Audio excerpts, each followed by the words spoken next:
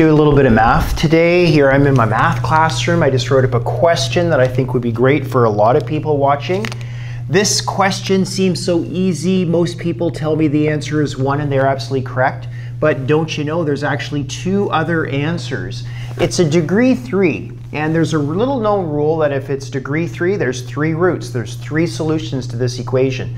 So let's explore the other 2. They're complex in nature. Okay, what I'm going to do is I'm going to do this. There's different ways to do this question. I'm going to do the way that is so high school, okay? A total high school way to do it. I'm going to take the 1 and I'm going to move it over to the left-hand side and write it like that, okay? You're going to see why in a second. Now, I know that one of the answers is 1. So what it means is I could work backwards. So if one of the answers is 1, that means that x minus 1 has to be a factor.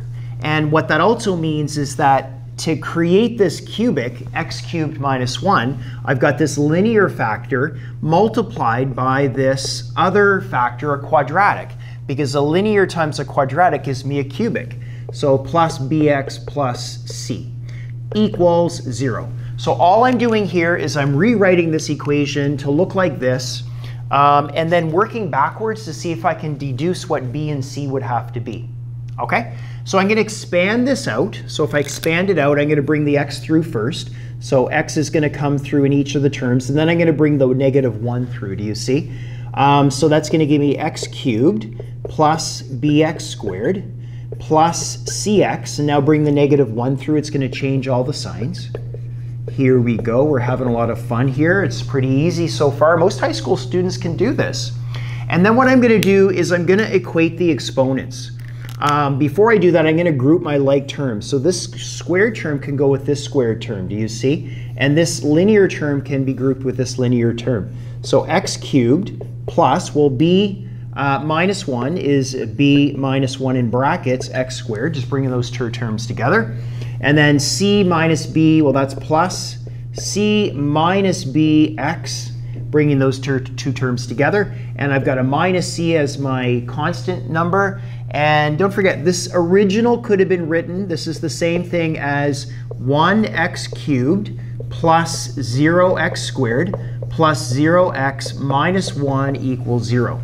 So what I'm going to now do is sort of do a comparison between this original equation and this one that I've derived by assuming that a linear times a quadratic gives me a cubic. Okay, well, we're doing pretty good here because, look, the 1 here, the coefficient on the x cubed, has to be the same as that because they're the same equation. That also means that this coefficient has to be the same as that coefficient. So that allows me to deduce that b minus 1 is equal to 0. Well, hey, b is equal to 1. Keep going. That means that this coefficient has to be the same as that coefficient. So c minus b has to equal 0. We already know what b is. It's 1. So that's c minus 1 equals 0, or c is equal to 1. I could have also deduced that c is 1 using the constant term as well. Well, why is that important? Well, look, I can come back to the blue equation here, and I can put my values in 1 and 1. Well, this is a quadratic equation. So don't forget what this allows us to do. It allows us to take 2 numbers that are being times together. So a times b equals 0. I'm just letting this be the a and this the b, because I want that deduction. That means what? That tells us that either a is equal to 0 or b is equal to 0. Do you see? So I'm going to use the same deduction here. Either x minus 1 is equal to 0, or, well, this quadratic that's now been set, right? We know what b and c are.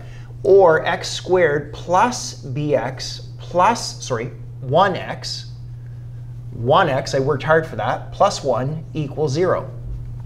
Okay, so those are the 2 equations to solve. Well, this one here is just 1. I knew that was what it was, okay? But this is going to give me, degree 2, it's going to give me the other 2 equations, the other 2 answers. So I'm going to use the quadratic formula here, which is, well, you know what it is, negative b. So this is your a, and this is your b, and this is your c. So negative b plus or minus the square root of b squared. So 1 squared is 1, minus 4, times a, which is 1, times c, which is 1, all over 2 times a, which is 2 times 1, or 2. Okay, this is really cool. Now watch what happens here. look the number under the radical. It's actually going to be negative. So this is where we get into this idea of complexity to numbers. So the idea here is that we use the idea that the square root of -1, which seems like it doesn't have an answer, we let it equal I. Okay, so we use this idea. It's a new number. We can talk more about it in future videos, but just take that as a direct substitution. This allows me to then say -1 plus or minus the square root. Well, 1 minus 4 times 1 times 1 is -3. So that's going to be -1 times 3. Notice I separated the sign from the number. I chop it right here. The square root of -1 is now I, just using this substitution. So that's going to be -1 plus or minus I, and the square root of 3 is the square root of 3, all over 2. Well, that's interesting because those are two answers, but the only thing that's maybe new to you is this number I. And the number I is a number. It's an actual number. So we get our other two answers, okay? So let's write the three of them and just talk about them for a second. The first one is 1. That's just the real number 1. You know what that is. The next one is going to be -1 plus I root 3, or root 3I, doesn't matter, all divided by 2. And then the third one is -1 minus. I'm going to take the negative case. I times root 3, all divided by 2. Well, these are worth talking quickly about. We can get into this more in another video. I can also write this as -1 over 2 plus root 3 over 2I. Okay? And then this other one can be written as -1 over 2 minus root 3 over 2I, just writing it slightly differently. And this could be your first introduction to complex numbers, where the first number here is the real number. Same with this one. Those are real numbers, just like you would see on the x-axis. And then this number here, those are the imaginary parts. So this -1/2 has some complexity to it. Think of it that way. And so you see you get your three answers. Graphically, so any real number answer is going to be on the x-axis. We call that the real solution. So that can be located right here at 1. Do you see? The answer is 1. Now these two, however, these two can be found off of the x-axis. So this means I go half to the left and up root 3 over 2. And then this one, I go half to the left and down root 3 over 2. So there's your three answers. Notice that one of them is on the x-axis. The x-axis is the real line. These two hover off of the x-axis. So their real part is -1/2, but they hover above and below the x-axis. And so this axis here is not the y-axis. Be careful. This is called the complex axis. So every real number has a set of complex components to it.